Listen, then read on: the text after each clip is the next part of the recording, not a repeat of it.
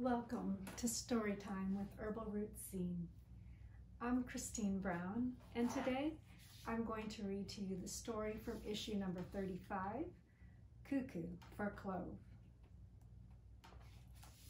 Now, clove is probably an herb that you're familiar with, and you might have even made a little pomander out of an orange or a tangerine using the cloves that look like little spikes, and you put that into the orange and it smells amazing. It has the scent of the citrus from the orange, but it also has the spiciness from the cloves. We could also put this into a pot that has apple cider in it and steep that for a while, and it will imbue those flavors into the apple cider as well. Now, you may not know this, but this little bitty clove is actually a flower bud that's been dried, and that's what gives us that spicy aroma. Clove is used for a lot of things. You might have even chewed on a clove if you had a toothache. It's also a really great antiviral to help kill off germs of colds and flus, and it's really good for our digestion too. So that's just a few things we use clove for. Today I'm going to read you a story called Meishke's Discovery.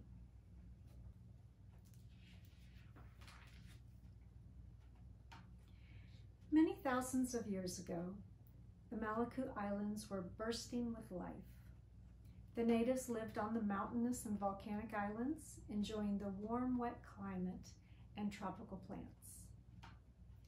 The air was heady from the scents of all those blossoming flowers. The natives loved their plants and found ways to use them in their everyday life. They found uses for nutmeg and mace, cocoa and coffee, and many lush fruits, incorporating them into their food and medicine.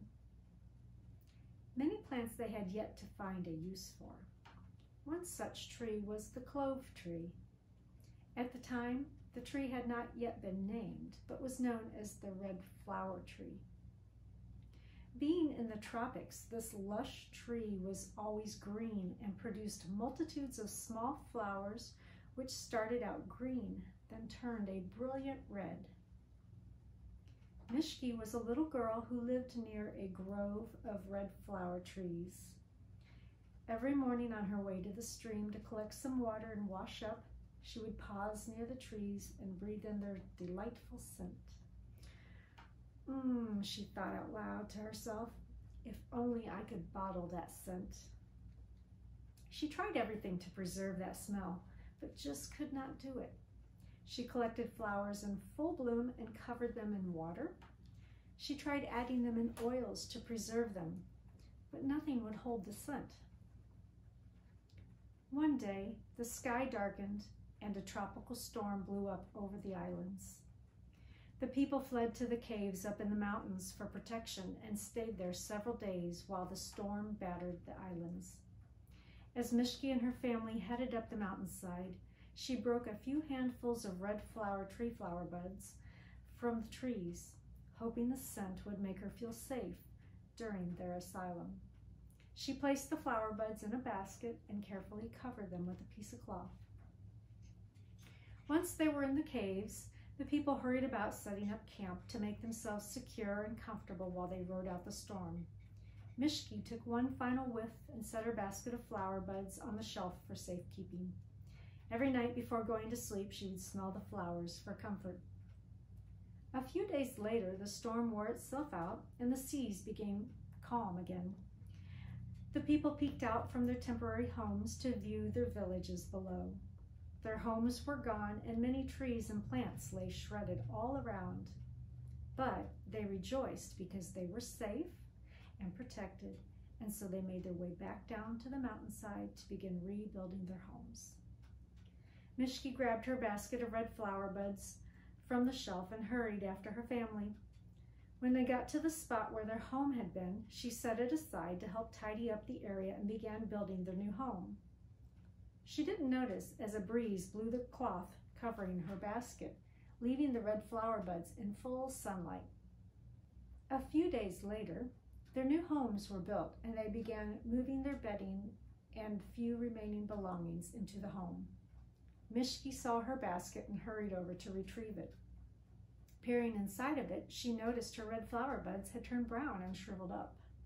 She picked one up with her fingers, noticing the clavish shape that had formed. She smelled it, and a huge smile lit up her face as she inhaled the fragrance of the dried bud, for it had remained. She put the dried bud in her mouth and chewed on it. Her eyes got big as her tongue turned numb.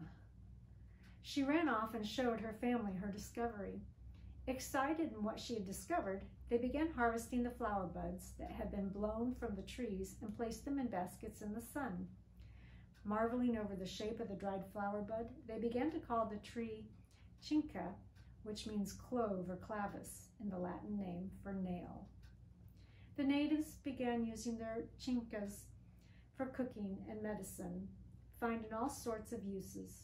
Meishke, ever searching for a way to preserve the scent, stuck the cincas into mandarins and enjoyed the scent in her home every day.